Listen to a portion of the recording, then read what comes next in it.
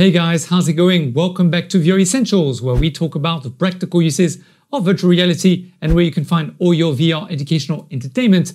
Very nice to meet you if it's your first time here to the platform. And of course, a huge welcome back to all our regular subscribers. It's always awesome to have you with us. So today we're talking about basically Samsung, who have seemed to have released some new images of some controllers on a VR device that it seems perhaps they've been working on, but if they have been working on it, it's certainly for quite some time now.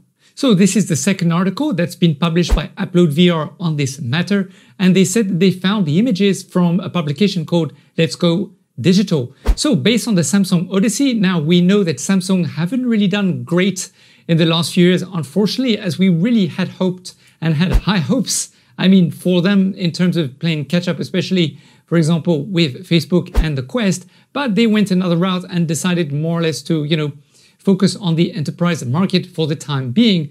So the question is this VR headset, first of all, is it in production? We have to assume that it is. Secondly, is it going to be meant for the enterprise or is it going to be meant for the consumer? So is it going to be the return back to the consumer? That's really the big question as well. And also, is this VR headset that they're working on going to be a tetherless, standalone wireless headset that can take on, for example, Pico Neo 2 or the Oculus Quest 2, or is it just going to be another tethered headset and potentially compete with the likes of HP Reverb G2 or potentially with, for example, Varjo? Who knows? Although their technology of Varjo is super high-end.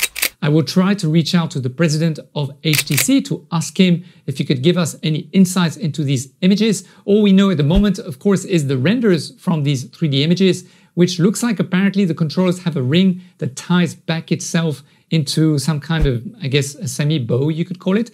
They do look very slick, but again, what does it mean? What technology will they be using for the tracking? Is it going to be used for Windows mixed reality as Upload VR a suggestion? Just a lot of questions that we need answers to. But anyway, it's great to know that these guys are still in the game. It seems that they seem to be pretty active, and hopefully they can take on Facebook at some time in the future. All right, guys, take it easy.